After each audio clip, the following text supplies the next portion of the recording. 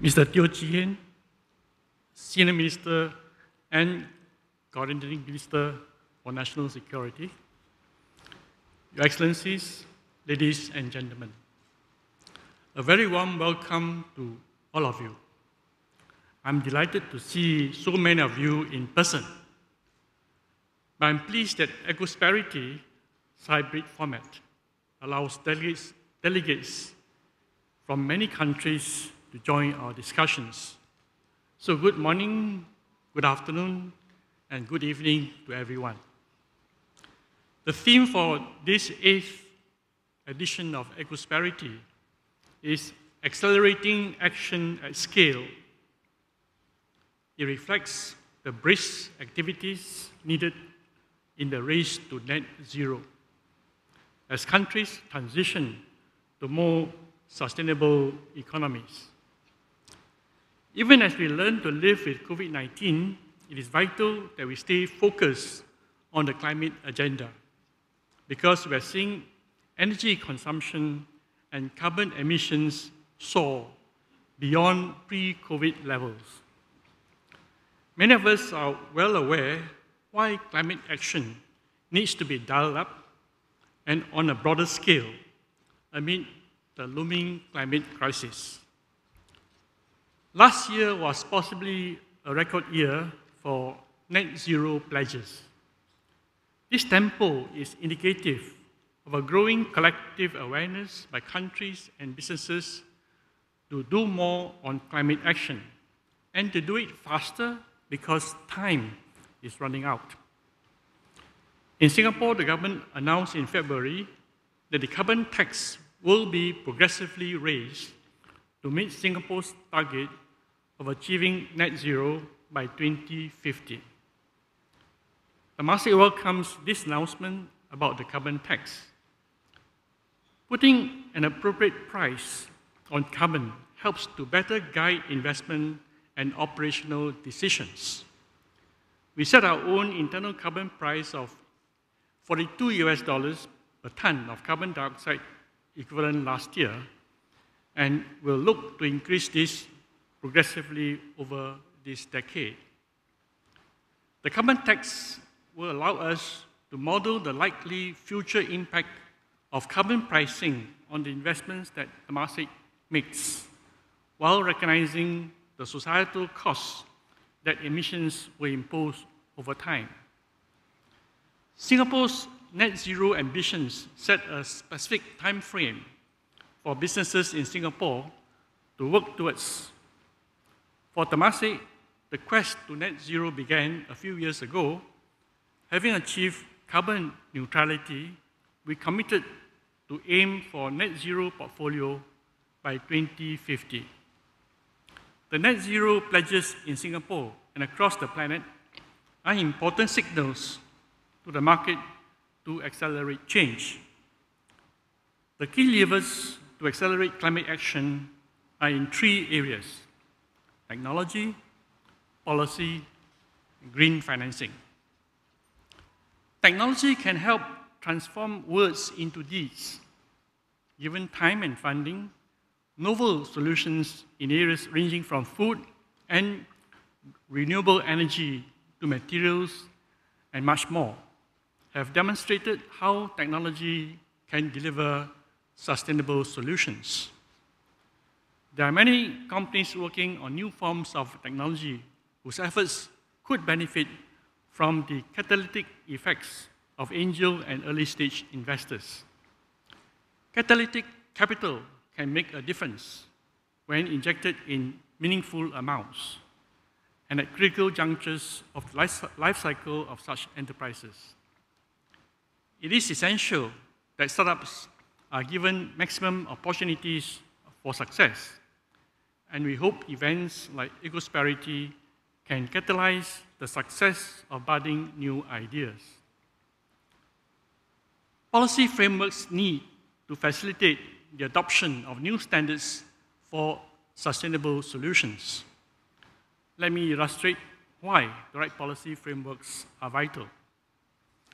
If you are flying across oceans on an airliner powered by sustainable aviation fuel, made from waste cooking oil and animal fats, you want assurance that the fuel is safe. The battery in an electric vehicle needs to be certified for performance and fire safety before you buy it. And low-carbon cement would need to be rigorously tested and certified by building authorities before it can be used for structures.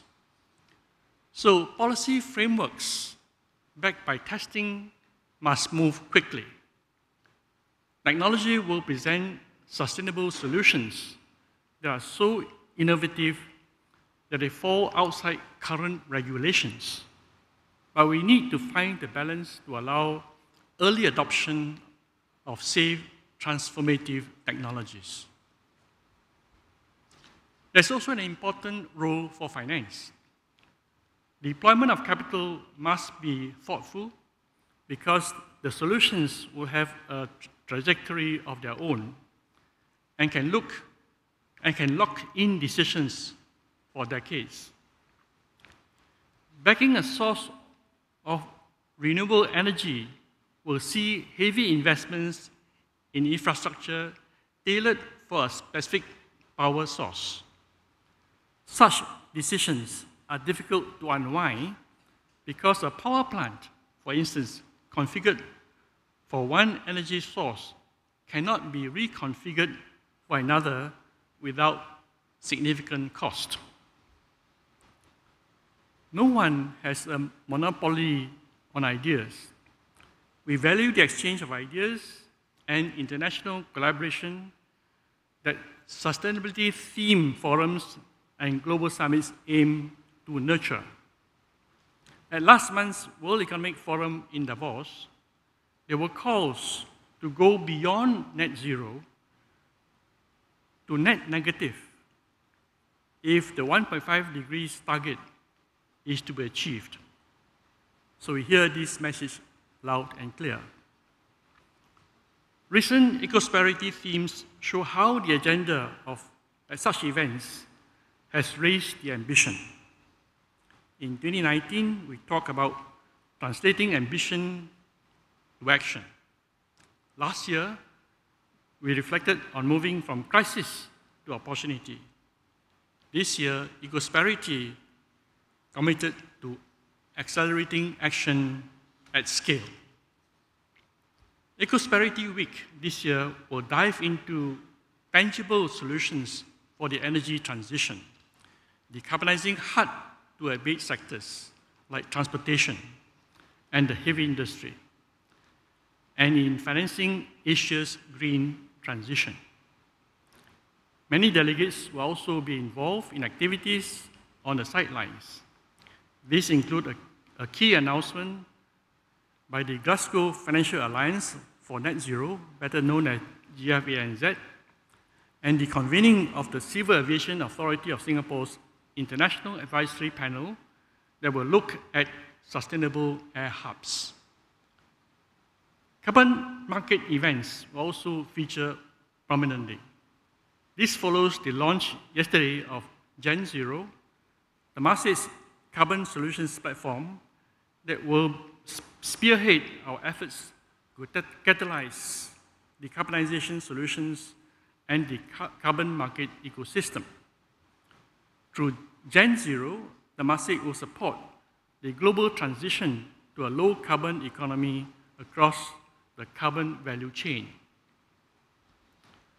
At Ecosperity last year, I described climate as the most critical element of our shared collective future. There are no returns from a dead planet. We stand at a watershed moment where actions taken today to address the climate crisis will define the future for generations to come. Our shared commitment to accelerate climate action is critical as it will help shape a more sustainable world. On that note, I'm heartened to see a record number of partners at Ecosperity Week, and I thank them all for their continued support. It leaves me now to wish all of you a successful and meaningful Ecosperity. Thank you. Thank you very much, Mr. Lim, for setting the stage for Ecosperity Week 2022. We know we'll be seeing you here on stage in just a little bit.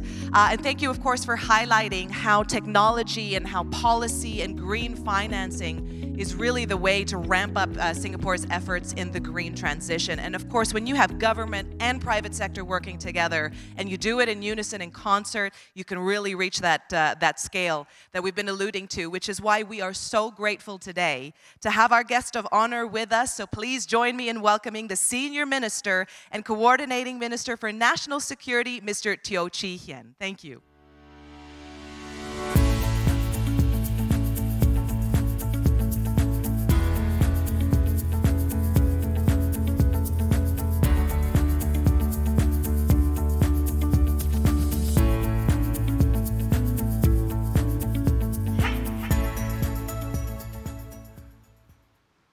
Mr. Boon Heng, Chairman of Temasek Holdings, distinguished guests, ladies and gentlemen, it's a pleasure to see many familiar faces in the audience today. I'm pleased to join everyone here in person at Ecosperity Week 2022, as well as those of our friends who are coming in virtually. Climate change belongs to that class of problems likened to the boiling frog. In this case, we are the frog. If we do nothing about it today, nothing is likely to happen or change significantly today or tomorrow, or this year or the next. But by the time we feel the effects in a significant way, we have already lost a decade or decades of time. Time when action could have been taken, time lost forever, which we cannot recover. We have already passed that point. We already see the significant effects of climate change everywhere. And we have to make up for lost time and need to take urgent and more decisive action now. In the past year, international resolve to reduce greenhouse gas emissions has grown.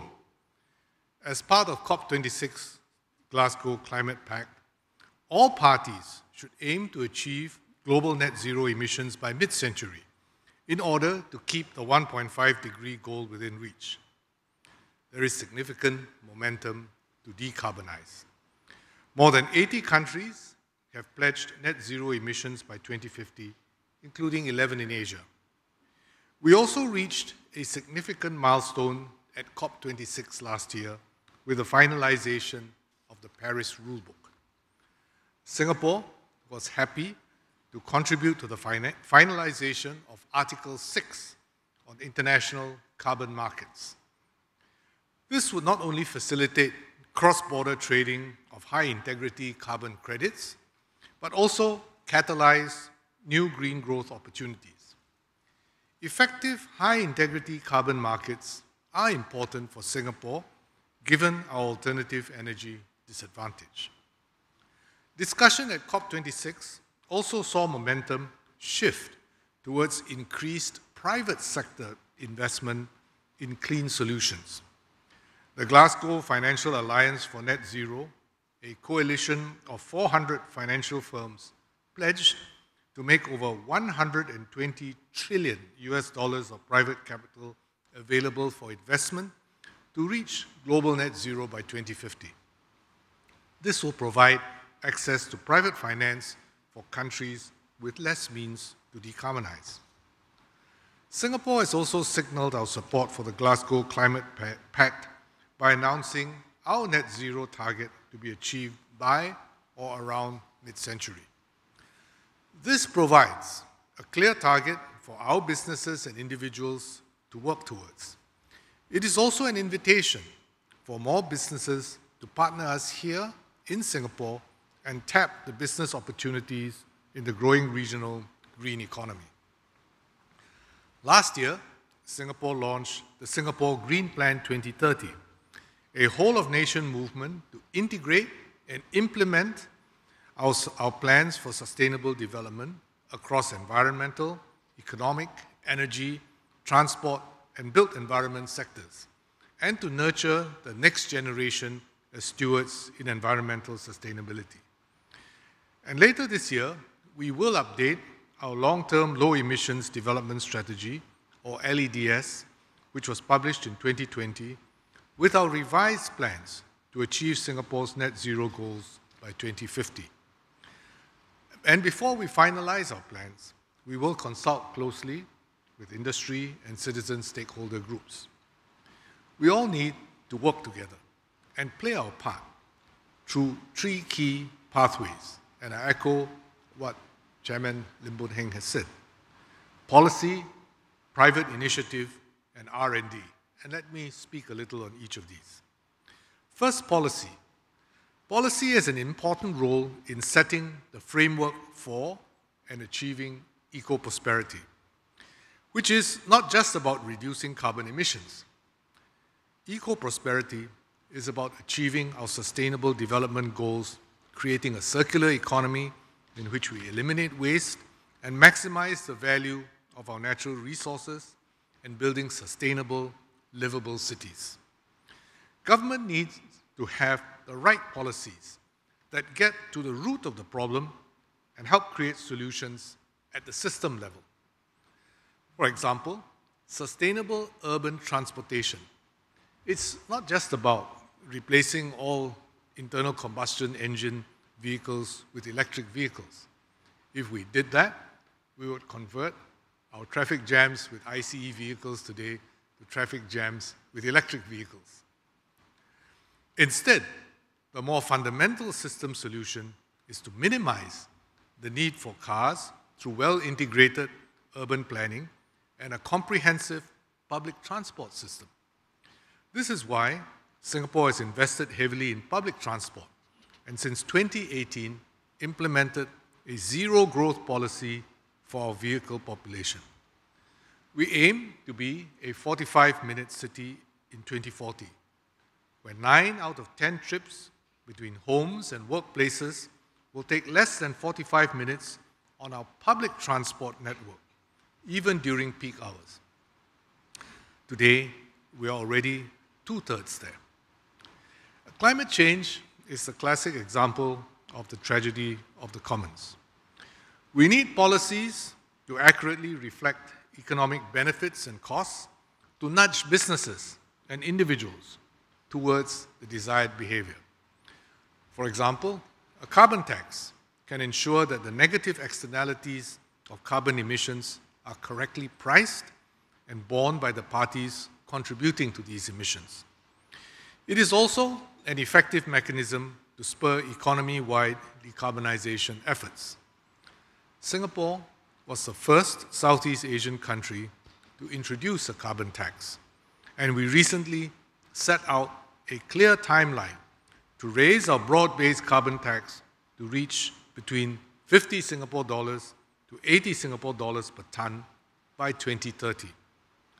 We introduced policies to support and encourage businesses to pursue energy efficiency, such as the Resource Efficiency Grant for Energy. And we also have the climate-friendly household package to incentivize households to switch to more energy-efficient equipment by subsidizing their upfront costs.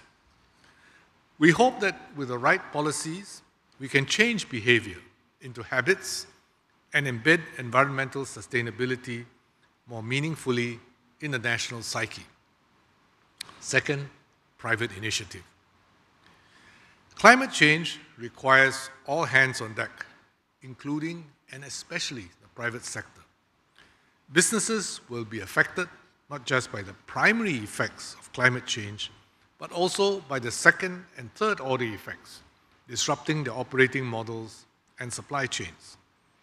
Growing awareness about the climate crisis has also changed how people define value in business and what values a company upholds.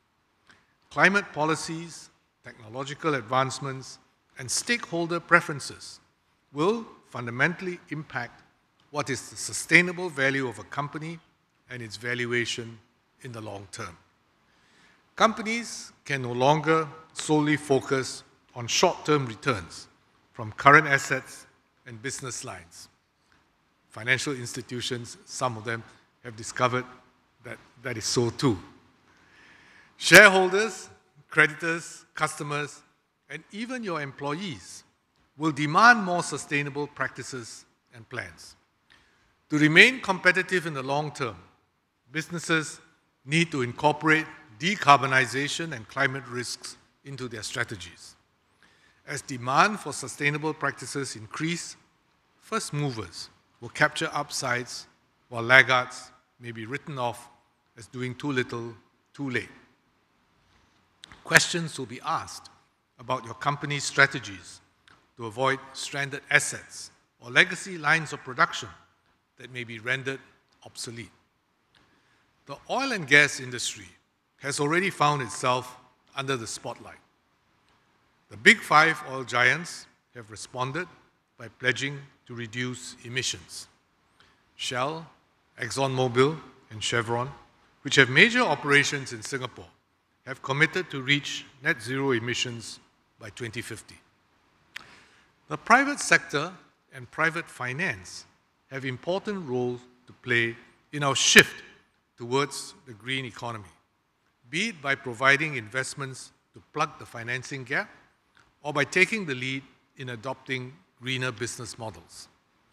Sustainable private financing and corporate net zero targets have a powerful, mutually reinforcing effect. By drawing capital preferentially towards sustainable projects and new opportunities in the global green economy. This, in turn, makes it more difficult and expensive for companies to obtain financing if their projects are not green. I'm happy that Temasek has recently launched Gen Zero, an investment company focused on carbon markets and accelerating decarbonization solutions. It invests in companies across tech-based solutions, nature-based solutions, and carbon ecosystem enablers, and supports both early-stage and later-stage companies to scale, commercialize, and deploy their solutions. This will direct more private capital towards green opportunities and encourage companies to place greater emphasis on delivering sustainable, long-term financial returns. And Singapore intends to switch our economy towards the growing green economy. Third, R&D. We need to invest in research and develop innovative solutions to tackle the climate crisis. If we use technology right, it can be a valuable tool to help us overcome resource constraints and unlock greener and more sustainable solutions. To do this effectively, we need to adopt an ecosystem approach. The government to create a conducive environment that promotes green opportunities. The private sector to invest in emerging technologies, the scientific and research community to focus on developing innovative solutions, and all sectors working together to cross-fertilize and generate new ideas. Singapore, more than many other countries, will have to depend on technological innovations which have not been developed yet or implemented on a scale yet in order to decarbonize. And that's why we are putting a focus on R&D. Singapore has been making critical investments in R&D to build new capabilities to pursue sustainable development.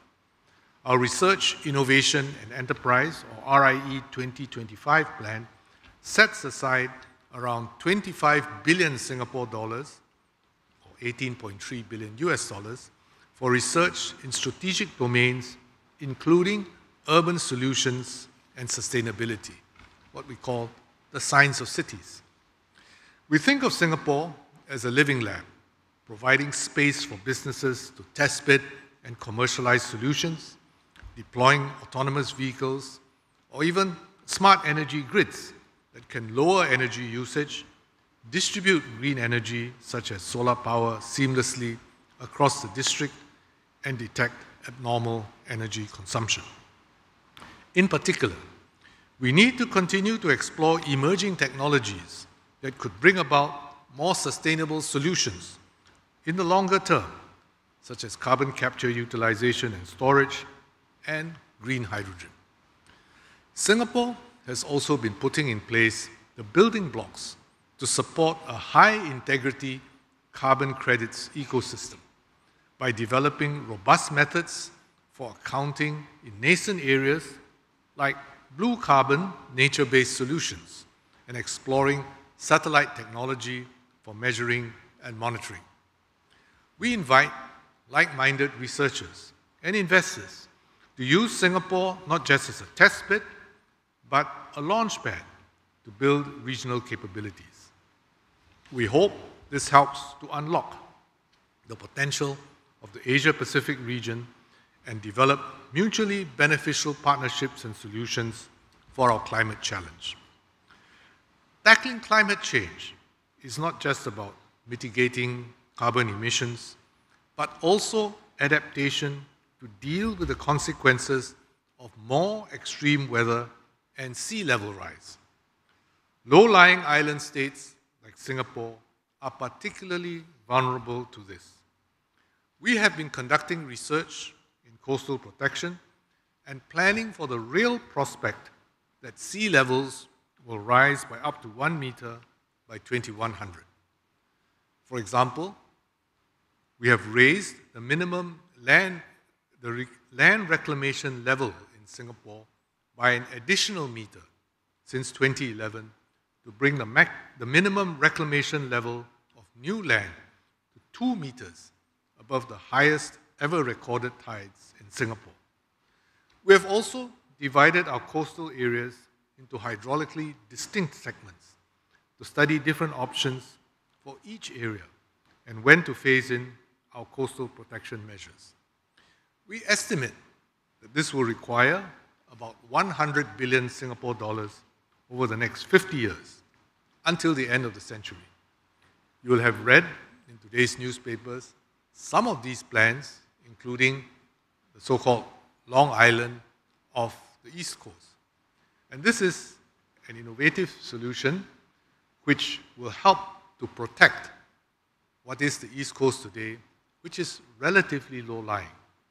But instead of building in a great hurry sea walls to protect the East Coast or pumping stations, we intend to develop our coastal protection in a way which may well give us a positive return by reclaiming land offshore in order to have developable land, which we can use in land-scarce Singapore, while at the same time providing that coastal protection to the vulnerable East Coast. And in this way, by planning ahead, looking ahead, we can not just give coastal protection, but we can produce new land and perhaps devise a way in which we can get a positive return from coastal protection rather than simply building seawalls. We have made significant progress over the last few years. In the past, our efforts were focused on the why, making the case for the climate and the need for action. But today, we have moved on to talk about the how. We see businesses making ambitious plans and developing greener, cleaner solutions at a rapid pace. As prices of renewables fall and cleaner forms of transport and infrastructure options grow, the path ahead is clearer.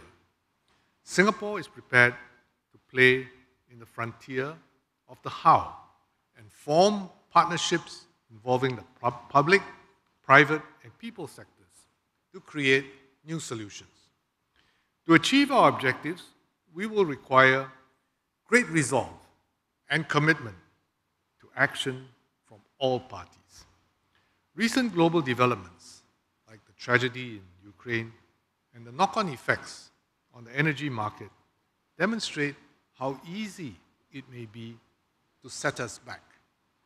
What remains certain is that no matter what happens, we must continue to stay steadfast in our collective ambition to create a better, greener, safer, more secure, and sustainable world.